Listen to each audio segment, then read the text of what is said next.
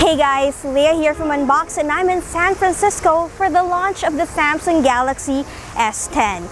Initially, we were all prepped to go to Barcelona because that's usually where they launch the S series, but it's different this year and it's bigger than what we expected. It is the 10th anniversary of the Galaxy series and the brand is going all out. So join me for this hands-on and quick review of the Samsung Galaxy S10. This time, Samsung is launching not 2, but 3 variants of the S10 series. The S10e, which is the lightweight, more affordable model, the S10, and the S10 Plus. I'll cut to the chase and start with the most obvious thing. The phones have no notch. Instead, they're rocking what the company calls the Infinity O display, aka the punch hole.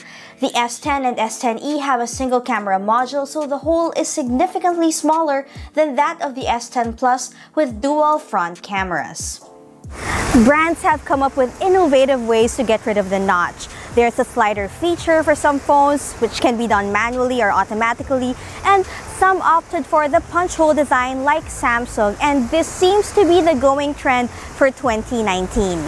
I honestly don't know how to feel about it because notches these days are getting smaller, like the Halo notch of Vivo or the water drop notch of Oppo, but still I must say that I love the intention behind it. However, there's more to these phones than their notchless designs. The S10 series has really thin bezels, especially for the S10 and the S10 Plus. The S10e has a 5.8-inch screen, the S10 has a bigger one at 6.1 inches, and the S10 Plus has the biggest of the 3 at 6.4 inches. Now, if you want more screen real estate, you have the option of hiding the navigation bar so the buttons don't get in the way. Instead, you get 3 lines at the bottom which you can swipe up, and it pretty much works the same way. They have a dynamic AMOLED screen and the picture quality is excellent. And because it has 800 nits of screen brightness instead of the usual 700 nits in previous flagships, using it even under direct sunlight won't be a problem. We've heard rumors of the possibility of the S10 having a gradient design, but nope, they're not true. Our unit came in the Prism Black color variant, although it will also come in Prism White, Prism Green, and Ceramic Black. Take note that the color availability varies depending on the particular S10 model that you're getting. Now, while other brands are going for colorful gradients, Samsung is keeping their classic look, and I must say, they do it pretty well. The S10 Plus we have is simple, yet very elegant. The top 2 models feel very similar with a curved design, while the S10e feels a lot like the S8 because of its smaller size. Although Samsung kept certain things classic, they did make a few changes. At the back of the device, you will notice that the cameras are arranged differently. It is now horizontal versus the vertical orientation on the S9. You'll also notice that there is no fingerprint scanner because Samsung used an in-display one for 2 of these devices except for the S10e that has a side-mounted scanner instead. The in-display ones are better than what most smartphones use because it is an ultrasonic fingerprint sensor, so it's faster, more secure, and more accurate. Personally, I'm not a big fan of in-display scanners because it can't read my prints properly, probably because of all the hand cream I use.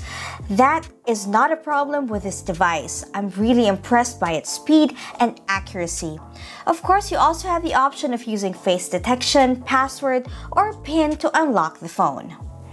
Now let's talk about the shooters. I'm sure that a lot of you guys really consider this feature before buying a smartphone. The S10 Plus has 5 cameras, the S10 has 4, and the S10e has 3. The top 2 variants have 3 rear cameras. The main one is at 12 megapixels with dual aperture, dual pixel, and optical image stabilization. The second module is the telephoto lens, which is at 12 megapixels with OIS and autofocus. The third one is a 16 megapixel wide-angle camera. Selfie lovers will also enjoy the front cameras. The S10 Plus has a 10 megapixel main shooter with an 8 megapixel depth sensor. Now, if you use the timer for taking selfies, you will notice that the punch hole lights up, serving as your timer, although it also shows a countdown on your screen. The whole lighting thing isn't really necessary, but heck, it's cool. And you can also shoot videos in 4K, not just with the rear cameras, but with the front one as well.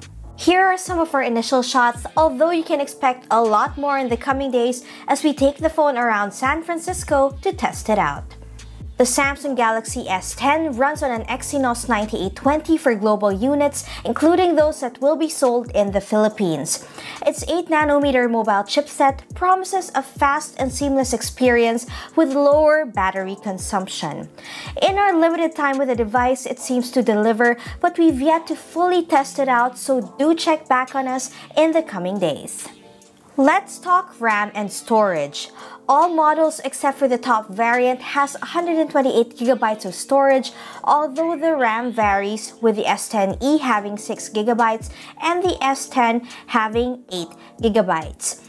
But the top variant has 12GB of RAM and 1TB of storage that's still expandable. That is huge. You may never have to delete files from your phone ever again. With all the new technology on the S10, Samsung did keep an oldie but goodie, the 3.5mm jack. I'm sure audiophiles are happy to know about this. As for the battery, the S10e has 3100 mAh, the S10 has 3400 mAh, and the S10 Plus has 4100 mAh.